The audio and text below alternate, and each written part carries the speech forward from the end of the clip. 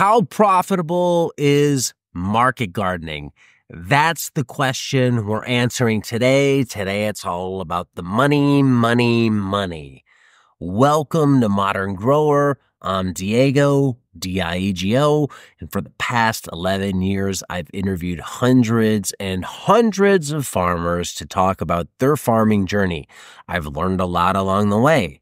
And my goal is to share what I've learned with you, to teach you about farming. So if you want to get into this business, you go in with a solid understanding of what you're getting into. I'm not going to teach you the nitty-gritty techniques of how to farm. I'm just teaching you about farming and about the business of farming. If you want to learn more about the growing side, we have some other creators on this channel, my colleagues Seth Davis and Chris Thoreau. They're going to talk all about growing microgreens for those of you that want to do that. But I'm focusing on the macro side, the business side of things. And I've learned a lot throughout the years, and that's what we're going to be talking about. So the answer to this question, which is going to be a question I'll answer over two parts, but the short answer is market gardening can be incredibly profitable. That's the TLDR. Market gardening is or can be very profitable. There's no doubt about it. I've talked to enough farmers to know that this is a fact. But that doesn't mean that every farm will be profitable. Because we know at the end of the day, it all comes down to the operator who's running the farm. Good operators will make money. Bad operators will lose money. It doesn't matter if you have a nail shop, a coffee shop, a Taco Bell, or a muffler shop. People who run their businesses efficiently make money. People who aren't on top of their businesses will lose money.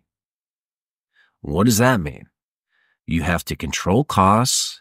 You have to have a growing customer base, you have to price your product appropriately, and you have to control or know your numbers.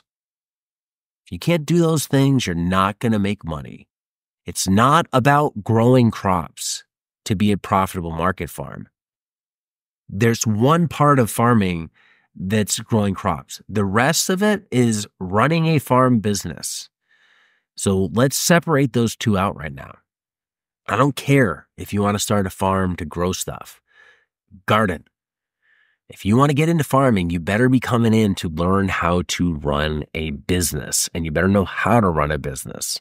That's what this video is going to be about. How do you profitably run a market farm? And we're going to talk about what goes into making farms profitable, because they absolutely are if they're run by the right person. What are the key factors that affect profitability? Crop selection, cultivation techniques, which include things like crop management or crop planning, succession planning, direct marketing, controlling your labor and overhead, being in the right market, and pricing. Those are the keys. If you can do those things well, then you will make money. So let's start off with crop selection.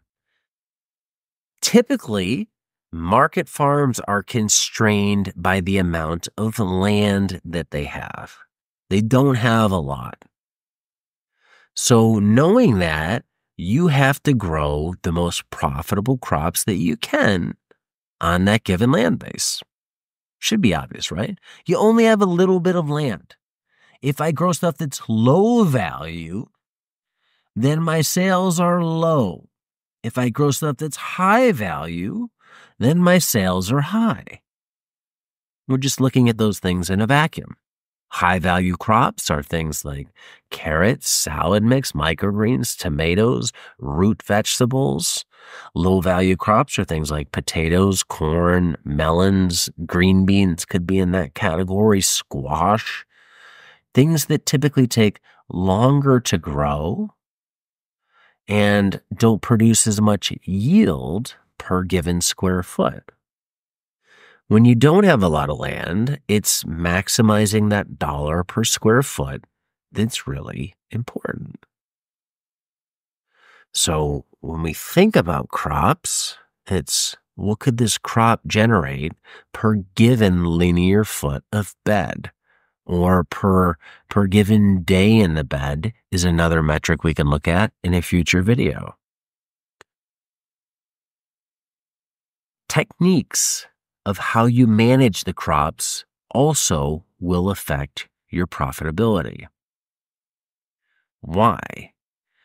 Because we're trying to get the most value out of our farm as we can. We're trying to sell the most stuff for the highest possible price while keeping our costs down. That means profits. So we could just say we'll just lower costs. That's fine. But how do we get the top end up? How do we boost sales? As we previously talked, sell high value crops. Now let's say, how do we sell the most high value crops that we can? Because it's one thing to say we'll sell 100 units of high value crops, but over the course of a season, what if we could sell 500 units of those high value crops? Now we're making even more money, which helps cover costs and overhead. So these intensive cultivation techniques are things like succession planting, things like planting on high density. Succession planting, what is that? Means I plant something in one bed, then I come back later once I harvest that and I plant something right after it. And then I plant something right after that. So I'm never letting that land sit idle. I'm always keeping something productive planted in it. This would be the equivalent of if you had a CNC machine and you had to invest a lot of money in that machine. Ideally, you want that machine running 24/7, as much as you possibly can. It was a big investment to get it. Let's make sure we're running it all the time. A hotel costs a lot of money to build. You want those rooms occupied as much as possible. A restaurant, expensive to set up. You want that restaurant as full as possible, as much as you can. And when people leave after eating one meal, you want another group to come in. That's how restaurants make money. They turn tables. A couple comes in, they eat, leave. Another couple sits at that table. They eat, they leave. Another couple comes in and sits at that table. That one table has generated 3 checks at the end of the night. Well, your beds on your farm, you want to think of them the same way. How many crops can you get out of a given bed in a given growing season? If you can get more crops out of a given bed, then you're effectively adding more land. Here's the scenario. I plant a crop. I harvest it. That bed sits idle for 3 weeks, and then finally I decide to plant something else into it. Well, those 3 weeks cost me. If I did that a couple times over the season, it's 3 weeks plus 3 weeks plus another 3 weeks. Let's say we get up to 9 weeks. If we had planted during those 9 weeks, we could get a whole nother crop in. That's a whole nother crop's worth of product that we could sell and make money from. So successions really matter in terms of profitability on a farm. Planting density. A lot of gardeners plant on wide spacings, 1-foot spacings. That leaves a lot of open space in between each row. If you could just plant in that open space, you're adding yield to your given area. The more yield, the more you can sell.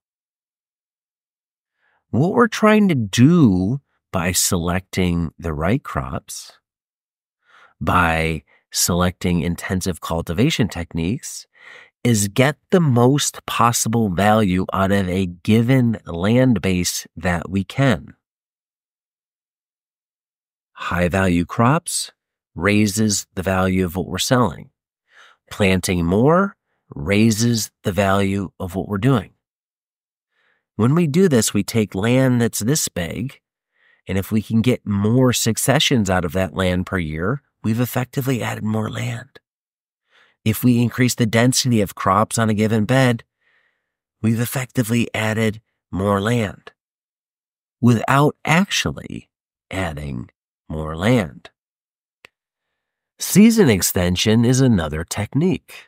At Modern Grower, my company, we sell a lot of season extension products to help growers get their crops deeper into the fall and earlier into the spring.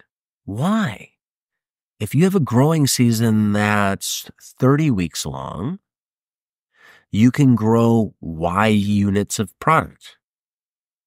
Well, if we can take that 30 weeks and make it now 36 weeks, you can have Y plus some incremental unit of product to sell. More product to sell means more money in your pocket. That increases the farm's profitability. Why else might you want to season extend? Well, people who season extend have advantages at markets. They might be the only person selling at that market, so they can command a higher price. Everybody buys from them if they're the only ones that have that product. If you have a loyal customer base, by servicing them throughout more of the year, you keep them a little bit closer. So they're not going off to grocery stores and stuff when you shut down. It's like, if I can keep providing them profit, a product that helps your profits. This is really the key to market farming. If we stopped the video here, this is what I want anybody who's thinking about getting into this to take away. You're limited on the land you can grow. You need to find a way to grow the highest value crops on that limited amount of land that you can. You can increase crop value by choosing a higher value crop. That's one way. So that's one dial you can turn and go from a low value crop to a high value crop. Another way is you can grow more of that crop on a given bed by increasing density, increasing your soil fertility, things like that. More fertility, better plant growth, better production. So if you can increase the production on a given bed, that's a way to add value. Another dial that you have to play with are your successions. If I can get more successions per year on a given crop, I have more of that crop to sell. So at the end of the year, when I total it up on a spreadsheet, I've made more money. That's obvious. So those are the things you can do on your farm to start to control labor, to get the most out of the land base that you have. But we all know, in order to make a profit, which is sales minus expenses, that's profit, you have to have sales, right? So if you can't sell any of this stuff, there's no point. But that doesn't matter. We can sell tires or chalk or computers. If I can't sell it, I'm not making money. That's obvious. When market farmers sell, they need to go the highest value route of customers that they can. Just like you want to grow high value crops, you want to sell it to high value customers. You want to go direct to consumer because they'll pay the highest price. If you sell to a wholesaler, they can take more volume, which you probably can't produce at this scale. And they're going to need a much lower price because they're going to sell it to somebody who's going to sell it to somebody else. And everybody wants to mark it up. So the only way they can mark it up is you have to mark it down. So that's why you go direct to consumer and really get those higher prices. You can go to chefs, and by forming good relationships with chefs, that will help.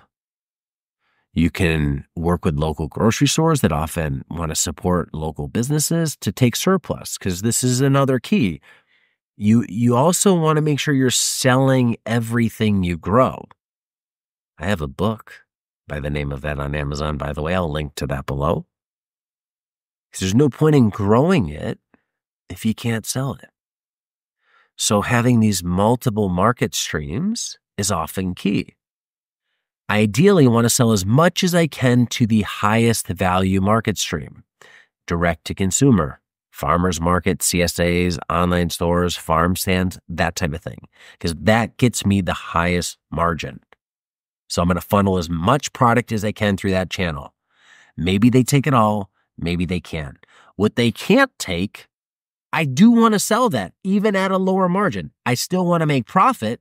I have to be profitable on every sale, but I can take a lower margin on the extra stuff. That's where these relationships with local grocery stores, chefs, things like that come in. So ideally, you end each week flat. You produce this much, you sold this much, nothing left at the end of the day. Now, the other part of a profit equation is the costs. Costs on farms aren't that high. Most farms, your biggest cost by far is labor. Everything else is relatively cheap compared to labor. We're not talking about infrastructure expenses here, buying high tunnels, buying a tractor, those types of things. Those are capital investments. We're talking about expenses of producing a given product. When you produce a product on a farm, you have the seed cost, you have the labor cost to do everything from the seeding to the weeding to the harvesting to the selling, and you have some amendment costs in the bed. Those are your kind of three categories, right? There might be some water costs, some utilities, all that insurance, that's kind of another general category. Fairly low when you spread it out on a bed-by-bed basis. But of those three, seed, labor, amendments, this one, the one that's the nasty finger, is the one that's going to be the highest cost. So control your labor, control your expenses. If you have high labor costs, your profits will be lower. If you have high labor costs, you'll have high expenses. Now, there are things like infrastructure, startup costs, all that, which that's the cost of investing into the business. I don't think that really goes down to a bed-by-bed business, and that can be paid off over time. And I think the cost of starting a farm is relatively low compared to starting a Applebee's franchise or something like that. So they're there. But you're not feeling the effects of that on a day-to-day basis. Control your spending, keep your labor low, and your cost should be relatively low. So if we think about our example, we grew all the salad mix. Why not just plant a whole farm of salad mix then? We can 50 beds, let's grow 50 beds worth of salad mix, and we're cooking. We're making money here. We're literally growing green. Well, it comes down to market demand. How much can you actually sell? If you can sell it all, grow it all. That's any business. If you have a high profit product, you produce absolutely as much as you possibly can of that product, as much as the market will take, not more. If you overproduce, you're creating waste. So just because it's profitable doesn't mean that's all you grow. You have to consider the cost, you have to consider the market demand. It can only absorb so much, and you want to push as much into it as you can for every given product. Ideally at the direct-to-consumer route. So in our lettuce example, we want to sell all of it direct-to-consumer and as much as we can. But what we can't, we're going to have to take a lower price to go to chefs and all that just to move what we're growing. So market demand is important. You also have to grow crops that people want to pay a premium price for. I've heard farmers say in some markets, like, our market doesn't value salad mix. I can't sell it. Then you don't grow it. A lot of farmers, I'm shocked. Like, I don't get this at all. I'm not from the South, although I did go to school there, Virginia Tech. Okra, a huge crop for a lot of farmers. I don't get it. It's slimy. It's weird, but certain markets and certain farms crush it selling okra. That wouldn't work in California. That wouldn't work in New York where I grew up. People aren't buying it. So there are these regional things. You need people to pay a premium price. You need to pay a premium price for volume. You want a lot of people to buy it. So 2 customers who want to buy your premium okra isn't worth doing. But if you have 50 customers who want to buy your premium okra, that's worth doing. Do that all day. Not every crop will be a premium product. We're going to have to add some diversity to the mix just to keep people coming. You can't necessarily just have a mix of salad. You can't just have a farmer's market booth of salad. People are probably going to want to buy other things. They can only take so much salad a week, so you want to give them more stuff. I buy some salad, I buy some tomatoes, I buy some carrots, which I can all mix up into my salad. Now I've sold them 3 things instead of just 1 thing. Now, all these other crops might not have the same value profile, the high profit profile that the salad mix does, but as long as you're making money, you're going to want to grow them.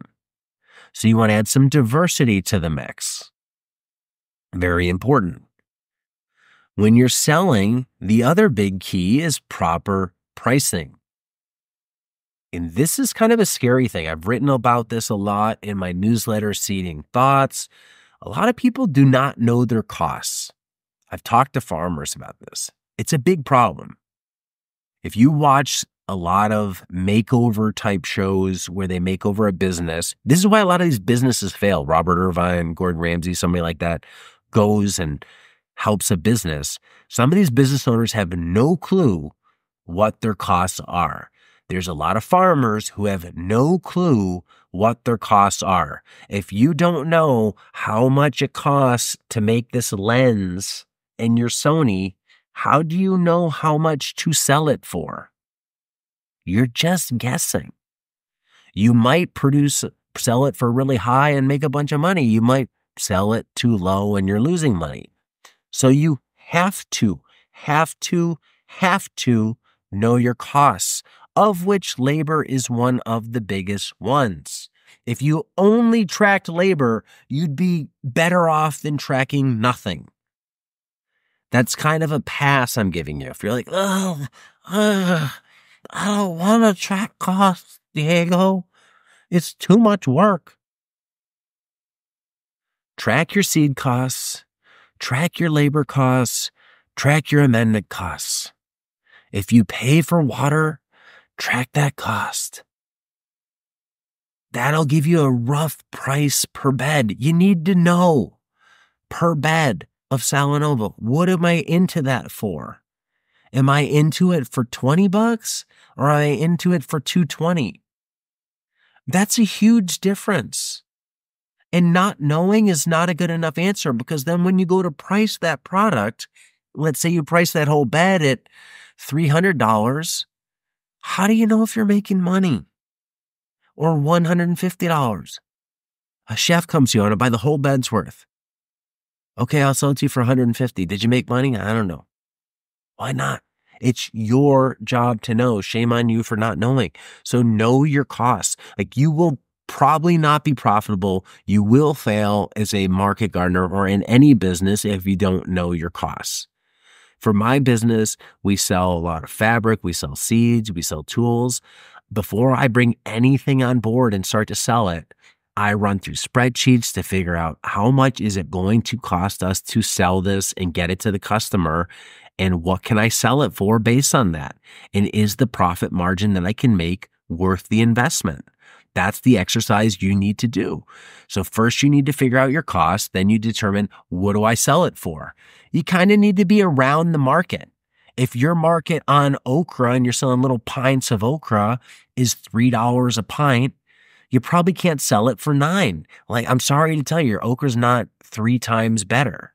Can you maybe get away with 5? Probably. Can you get away with 8? No.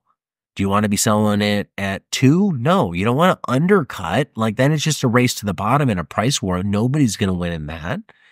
But you want to price it relative to the market.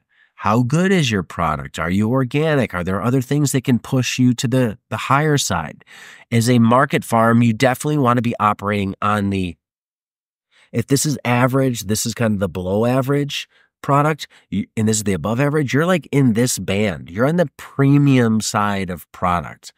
You don't have to go the Whole Foods route and be like that high end, but you cannot be the bargain basement Walmart produce. Like, you're not going to compete there. It doesn't work at this scale. You just simply can't grow enough to compete.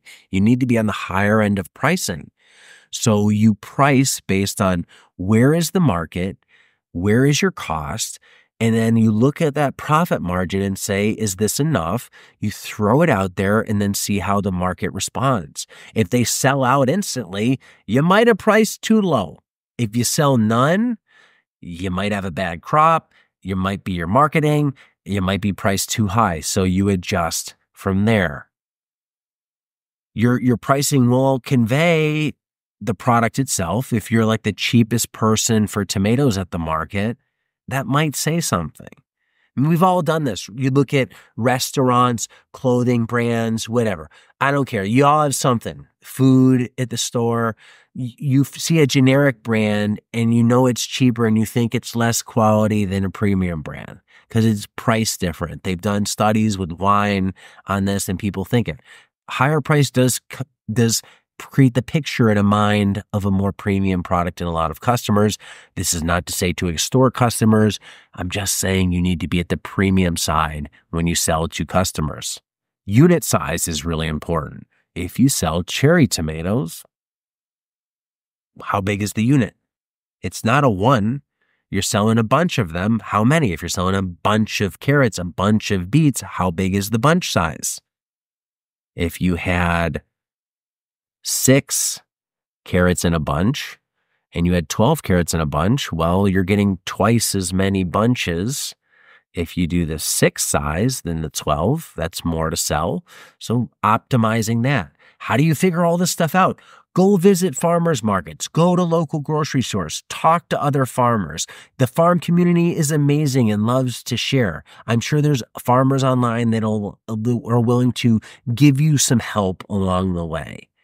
And you can chat up farmers at farmers markets. What does it cost you to produce this? That type of thing. They might not know, but you know you should know now. So you can get cost. You're going to have to do research. I hear stories about people who say you can't make money market farming, and I'm not sure they're doing any of this stuff. It isn't just show up and grow. Yes, growing is like viewed as this fundamental human thing that we should all be able to grow and grow food. It's a human right. Yeah, but to sell it isn't. It's a privilege to have your own business. And it takes dedication, hard work in the field and in the office to make a business succeed. Just because you grow doesn't mean you're going to have a profitable business. So I've interviewed farmers who really struggle. And a lot of it is they don't have the demand. They're maybe not growing the right crops. They're definitely not as business savvy as some of the other farmers that are doing really, really well. So in this video, we talk about this idea of, is it profitable? With a broad brush, it absolutely is profitable. Look at that Salanova example, the salad mix example. Selling a product for up here, costs are down here. We made all this money. Does that mean everyone who grows it will make money? No, because they'll get the business part wrong, from costing to pricing to selling. You have to do all of this to make a profit. Okay? Just because you market farm doesn't mean you'll be profitable. You have to do many things while operating said market farm to be profitable. Knowing that, how much could you make? Revenue per acre, all over the board. $2,000 to $400,000 per acre is a range. That's an insane range. I get it. But I've talked to farmers who are doing these types of numbers. That's revenue. How much profit can they make? 30 to 60%. Okay? That's what I think the profit margin can be on market farms, between 30 and 60%, somewhere in there. You sell $100,000 worth of stuff, you made 30 grand. Maybe you made 60 grand, somewhere in there, depending on your market, your costs, all that type of thing. But it can be a lot of money in some markets. And for people that dispute that, there are farmers in every state that are, I'm sure, are doing that well. I've talked to dozens of farmers making money in the hundreds of $1,000s per acre range. It is doable. And this isn't money they're making from YouTube and other things like that, teaching courses. This is on-farm revenue. It's possible. Does it mean everyone can do it? No. Just like everyone can't be in the Olympics. Everyone can't have a successful taco shop, whatever, microbrew. But there are people who run taco shops and microbrew. They crush it. Maybe you can be one of those people too. Income potential, this varies at $5,000 to $150,000 per season per acre. There's money to be made here. You can earn a living wage. You can earn a living wage plus. Not everyone will. It's not going to be easy. It's not guaranteed, but it's possible. So don't dismiss it, and also don't think that this is easy. To wrap this all up, market gardening works with the right planning, with the right practices, with the right mindset, and taking time to build a business can reap very profitable rewards, because time is the other key. Don't expect this week 1, month 1, market 1, maybe even year 1. But by year 5, you could be crushing it on your market farm. If you focus on high-value crops, direct-to-consumer sales, efficient growing techniques, high density, crop rotations, that type of thing, and keep your labor costs down. You can make a living doing this. That's, I think, one reason I keep doing the podcast, why I wanted to make these YouTube videos, because there's a lot of naysayers who say you can't. And they're usually people that tried and failed. But know that it's possible. Know that there are people doing it, and you can be one of the people doing it too.